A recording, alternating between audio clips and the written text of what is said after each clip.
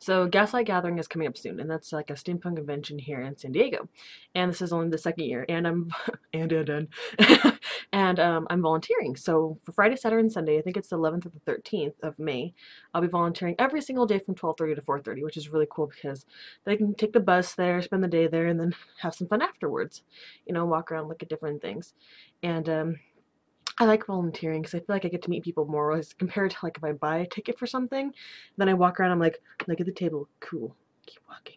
Look at the table, cool, keep walking. And then I don't really talk to people because I'm kind of shy. I'm breaking out of it a lot, but I'm not good at starting conversations with people, you know? And unless somebody starts with me, then I can kind of sometimes react better, but it's hard translating some of my thoughts sometimes. That's why I'm always worried that you're not going to understand what I'm saying in these videos, because I'm like, brain splatter all over the place, you know, but whatever.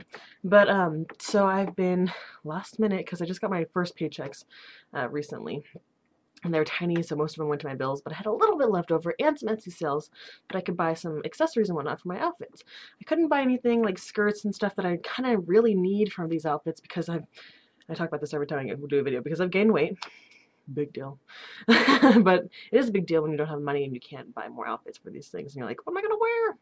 So I was thinking about different accessories I can make. Like I've been making leather rings. I finally got the thread for them because like somehow our house ate the black thread that I needed. And so I cut those out already. I just need to sew them. If I can find the end of this thread, I got like one of those cheap dollar threads, but like I can't find the end of the spool and I'm ready to just like slice it open or something. But anyway. So I've been looking at hair accessories, different things like that, earrings and whatnot.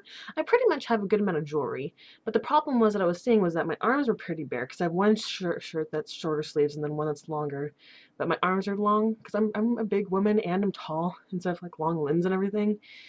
So this shirt was obviously made for someone who was like 5 feet tall and 5'9", so it doesn't work, and I'm big.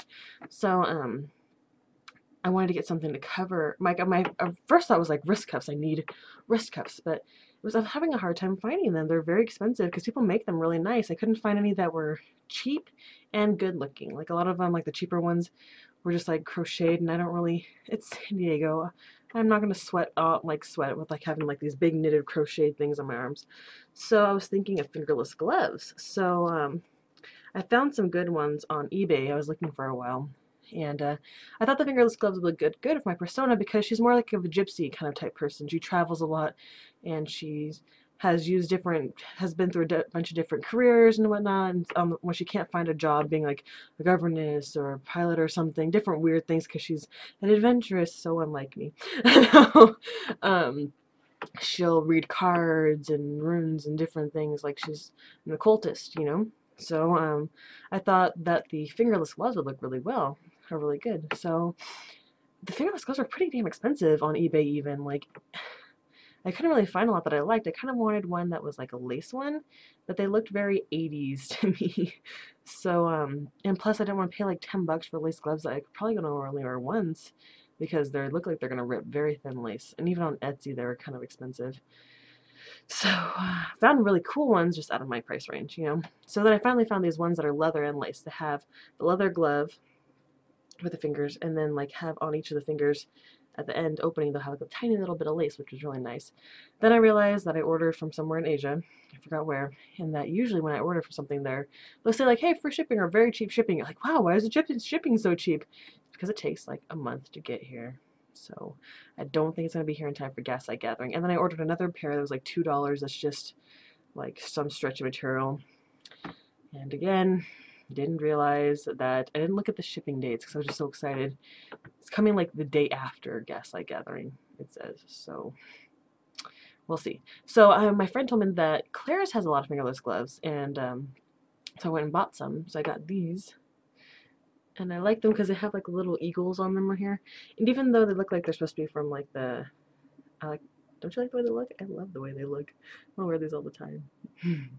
But they have like little eagles on them, which kind of reminds me of like the Prussian flag and everything, but they know they're supposed to probably look like some sort of American symbol for more money or whatever. But I'll say it's Prussian just to amuse myself. Or German or something, because my persona is half German and then half Romanian. So, and I was also thinking of what else I could do for my outfit. My mom, I have like some hair pieces, but none of them are over the top. And I'm looking at these people, and like accessories make your outfit when you're doing steampunk. Like you can have a very plain outfit and get something crappy from the thrift store.